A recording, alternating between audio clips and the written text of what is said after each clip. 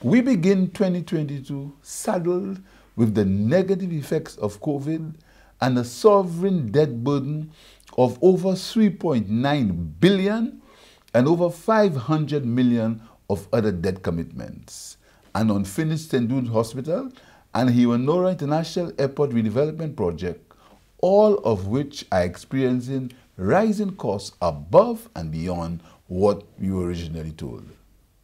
Getting our public finances in order will take a Herculean task of policy coherence, strategic communication and consultations, efficient implementation, resource mobilization, elimination of corruption, transparency and accountability in order to achieve better economic outcomes for our nation and economy.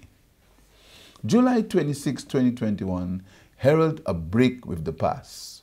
It is a past that we do not wish to return to, in which special interests and families dictated public policy. We must resolve to develop a country based on inclusiveness, meritocracy, equity, and justice.